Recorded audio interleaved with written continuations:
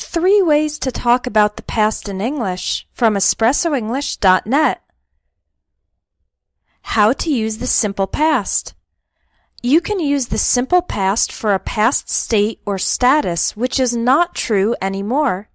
For example, last night we were very tired. When I was a child, I lived in Boston. Why weren't you at work yesterday? We can also use the simple past for a single action in the past. For example, last night we watched a movie. I moved to New York in 1988. Yesterday I bought a new jacket. She didn't go to the party last week. When did you get home last night? All of these are examples of single actions in the past.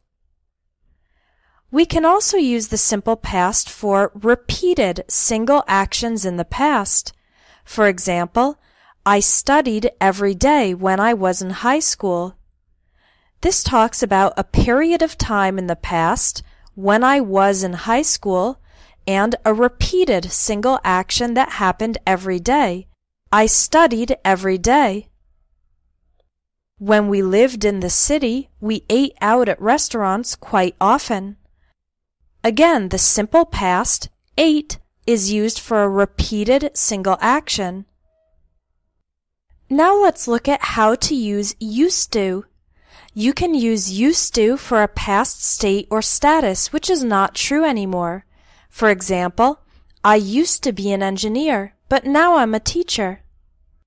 I used to like rock music, but now I prefer jazz. You can also use the negative form, didn't used to, for something that wasn't true in the past but is true now. For example, she didn't used to be very religious, but now she's a devout Catholic. I didn't used to care about politics, but lately I've been taking an interest. We can also use used to for a repeated action in the past, which you don't do now. For example, I used to play basketball every Friday.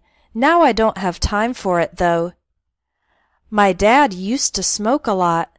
Fortunately, he quit smoking last year. Use the negative form, didn't used to, for an action you didn't do in the past, but now you do it frequently. For example, we didn't used to watch much TV, but now we have a lot of favorite shows. I didn't used to drink coffee, but now I can't wake up without a cup. The third way to talk about the past is by using would. We can only use would to talk about a repeated action in the past. For example, when I was younger, I would play basketball every weekend. Back when I lived with my brother, we would stay up late playing video games. Do not use would to talk about states or statuses in the past.